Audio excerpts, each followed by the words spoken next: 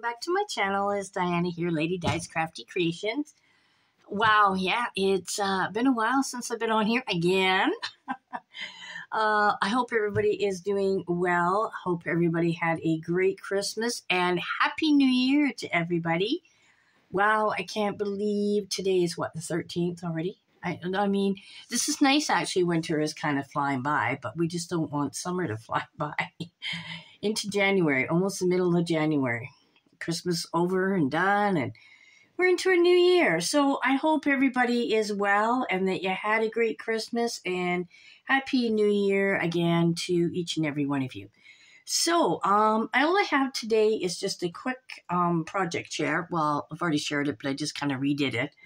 And a card that I got in the mail, which has been sitting on my desk, I'm going to say, for about a week and a half, from Bobby Joe, who made this on YouTube here. And I got my Cricut Express 2 in, the 9x9. Yes, Callie. And I love it. Well, I've only used it once, but so far so good. But you need to get your little mini press first before you even think of getting this. And then, because I don't know where I'm going to store this thing in my craft room now. It's like, you know what, gotta make room for it. And then even where my plugins and stuff, I had to sort of swing things around a little bit just to use it for the first time. So, but anywho, let's get into the card first. Super cute Christmas card from Bobby Joe. Loved this paper line. I don't think I ended up getting this paper. This, I believe, was what, last year? I know I have the pink pads, but this one I didn't get. And I love this washi on the back of the card there that she put on the back of the envelope. Anyway, super cute little bow, and then it says 'tis the season, and there's Santa Claus, and it says merry and bright. Love it. And then inside she just has peace on earth, and have a very Merry Christmas. Enjoy your family. Take care, Bobby Joe. And then she just like a little bit of that paper. This is such a great idea because it just adds to the inside of the card. And just, that should be in camera tonight, and then you can see it. And anywho, it's cute, super cute. So Bobby Joe, thank you. A little late, I am, but like that saying is, better late than never. I know. I just sent out sent out the Christmas parcels to my mom and to my daughter in BC. Now that is really late for me. Normally, yes, I can be, I squeak it in just be, a day before Christmas, or, they get it Christmas Eve or whatever. Their parcels this year, I don't know where, like I said, the time just went. But they went out yesterday, and yeah, so hopefully the end of this week they'll be having Christmas. So the next thing I just want to quickly show you is in this, I made this book, was going to be my December daily, and if you guys, I don't know, watched that video, and I had it on just rings, and I had 3 rings. I hated it. I kept looking at it, thinking, what am I going to do with it? I don't like it. I didn't like the way the pages were turning. So needless to say, I tore it apart, as you can see. So all I did was I took the front off. Of course, I had to use different paper in the backing, and just stuck it on 110 cardstock. I was going to laminate it, and then I thought, you know what, no. And I got so many of these rings. I love these things to make now, of course, I'm on camera. I'm going to go blank. The books, planners. And yeah, so I got so many of these, and in the gold, and I thought, this is perfect for this. So all I did was, just took the 110, tore the other one right apart, took, the pom-poms, everything off the front. Yeah, so of course, nothing got written in it. So we will have it for next year. But yeah, so then again, I just cut down. What I did here is in the front here, just stuck Have Yourself a Merry Little Christmas. And then I just cut down all the pages to fit in, because they were different holes, of course, right? So I had to cut those holes off and just cut it down, and it worked out perfect, And same with this little thing here. Same thing, except for I think there's a hole still in that one. But you know what? Yeah, there's still holes, but I mean, it's me that has to look at it, right? Yeah, and same with that one, and then just the rest of the pages. This, same thing, just, hope I'm all on camera here. Just cut it down, and then this one again, just cut it down to fit the rings, and then the one on the back, the envelope, yeah. And I think I actually have a couple of things already in there to start for next year.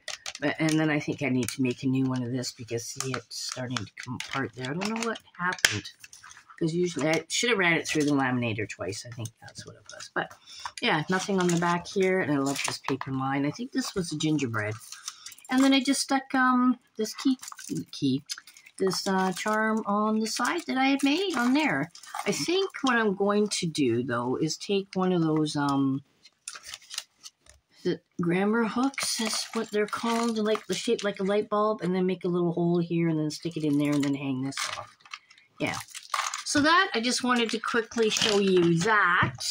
And then last night, I had a little bit of resin to play with, and I just decided to sit down and make some hearts.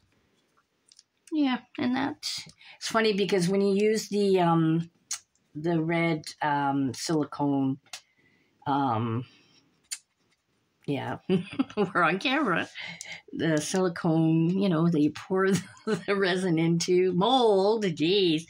They come out matte looking. Yeah, it's so funny. Yeah, it's weird. It, you know, of course it's shining on this side because that's not against, but yeah, but anyway, so I just did a few of those and I didn't make them really dimensional, just kind of, you know, it was kind of hard. This one turned out a little fatter, but and then, yeah, I did those, and then I just did a Mickey Mouse. I tried using that Mickey, just a little bit of red in there, and I tried using that glass glitter. What's it called? Diamond dust, the glass one. Just sprinkled it in there just to see, and I think what happens, it just soaks right into the resin and just doesn't really do anything. I know, it's kind of annoying because I think it would be really pretty if it would show up. But yeah, so that was just a little experiment there. So that was that. And now on to, on to knocking the camera, knocking you guys around. To the Cricut. The Cricut Easy Press. Yes, I couldn't stick the box. Of course, can't stick the box on here. I don't have enough room, and I don't even know if I'm going to have room to even show you the Cricut. Yeah, we're just swinging around here, aren't we? Anywho, here it is the baby. The 9x9. It is the Cricut Easy Press number 2. It says Cricut Easy Press 2. I got this on Amazon. It was, I don't know if it's because Michael's had theirs on sale, then Amazon had to, and I got this for $141. Michael's, I do believe at that time was, I want to say $145 or $146 or something, and it was on sale. Normally, I think it's like $220 or something. I know I did save quite a bit, and I kind of debate on buying these kind of things like this pricey on Amazon because I'm thinking if it doesn't work, then you know I got to pack it all back up and send it off back to them. Excuse me, but. I took my chances, and yes, it worked fine. It, yeah, I liked it. It worked great. Came with this bag here that you knock the camera. My goodness. This bag here that you can keep it in, and it came with this decal to press onto, and of course that's the Cricut symbol, right? Yeah, super nice bag, too.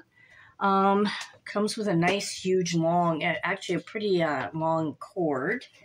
And then the instructions are pretty simple. It gives you the this little booklet. Comes with this little booklet.